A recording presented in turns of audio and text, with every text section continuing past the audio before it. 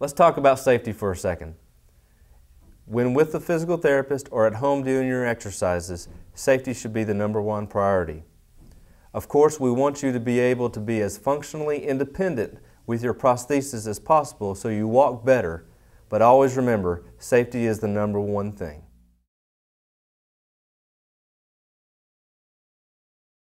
For the back extension strengthening exercise, lie comfortably on your stomach. Move your hands to the side. Raise both your upper body and your legs at the same time. Hold for a few seconds, then relax. Breathe throughout the exercise. This exercise is called bridging. Begin by lying on the floor with your knees bent.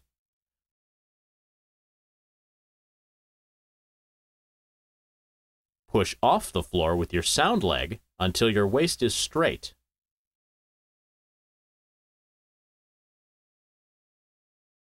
Slowly raise your residual limb until it is parallel with your other leg.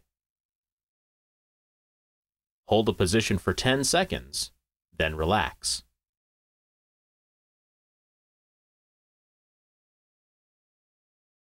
Here's the proper way to do a basic crunch. Lie on your back with your knees bent and cross your arms over your chest. Raise your upper body by contracting the upper abdominal muscles.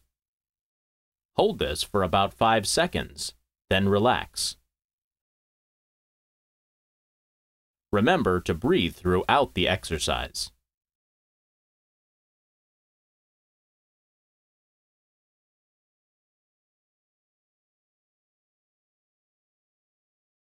Dynamic sidestepping allows you to gain control of your hip abductors and adductors. Those are the muscles on the inside and outside of your leg. From a standing balance position, take several steps in one direction, then the other. You may need to start with your hands on a countertop for safety, but work towards sidestepping without assistance.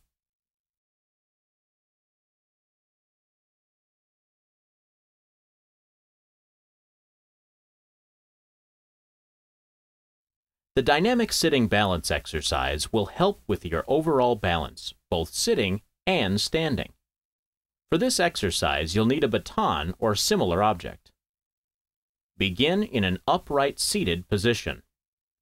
Grasp the baton with your hands about shoulder width apart and raise your arms in front of you. Twist your torso from side to side at a moderate speed.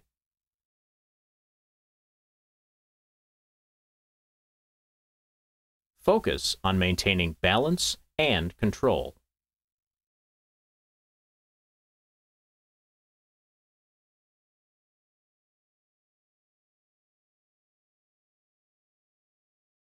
This is a dynamic standing balance exercise. For safety, you'll need 2 high-backed chairs. Position the chairs, one on each side, with the chair backs facing you. Place your feet shoulder width apart. You'll be distributing your weight from side to side.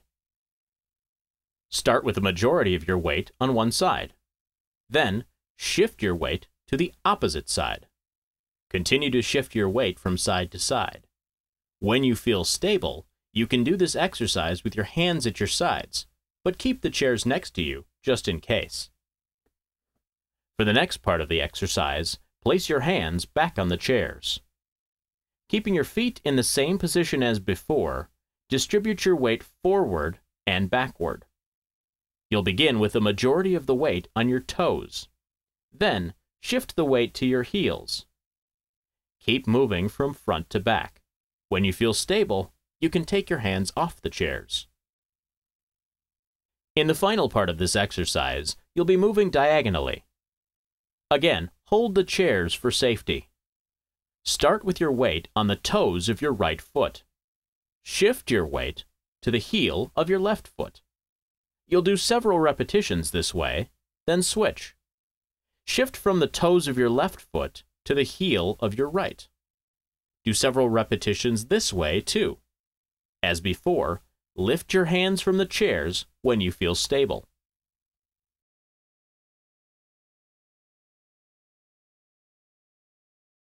One thing I wanted to mention concerning your residual limb. Every day, if you will massage that limb either with your hands or a towel, it will keep your soft tissue from adhering to your bony tissue. In the end, you should have decreased pain and you'll walk better.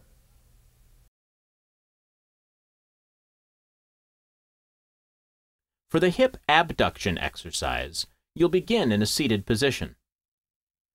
Place a resistance band around your legs like this.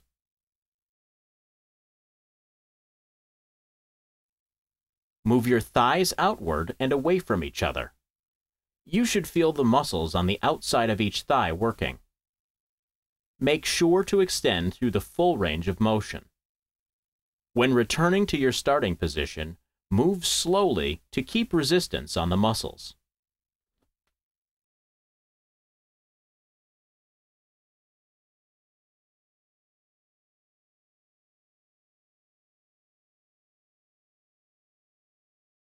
This exercise will strengthen your hip abductor muscles. Move into position by lying on one side. The leg closest to the ground is the one you'll be working. Place a rolled towel between the knee of this leg and the ground. Rest your other leg on a footstool. Push down into the towel and lift your pelvis upward. Hold each repetition for around 10 seconds.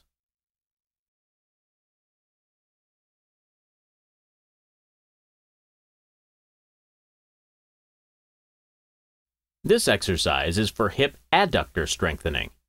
Lie on your side and place a footstool over one leg. Rest your other leg on top of the stool. Press down into the stool and lift your pelvis upward by contracting the muscles on the inside of your thigh. Hold this position for about 10 seconds, then relax.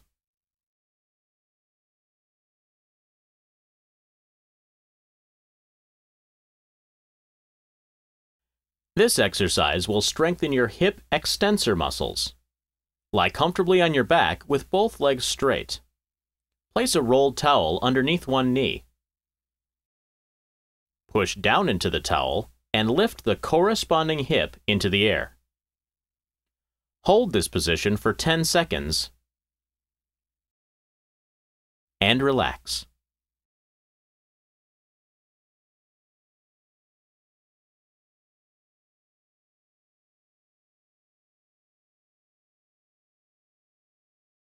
This is a hip flexor strengthening exercise. You'll begin by lying on your stomach. Place a rolled towel underneath your leg, just above the knee. Push down into the towel, bringing your pelvis up. Hold this position for about 10 seconds and then relax. Rest for around 5 seconds between repetitions.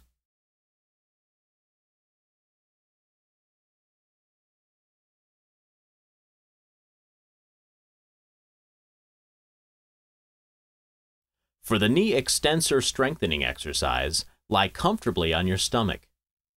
Place a rolled towel between your upper shin and the ground. Also, place a pillow or folded sheet against the front of your thigh on the same leg. Push down into the towel. Contract your quadriceps and allow your leg to straighten at the knee.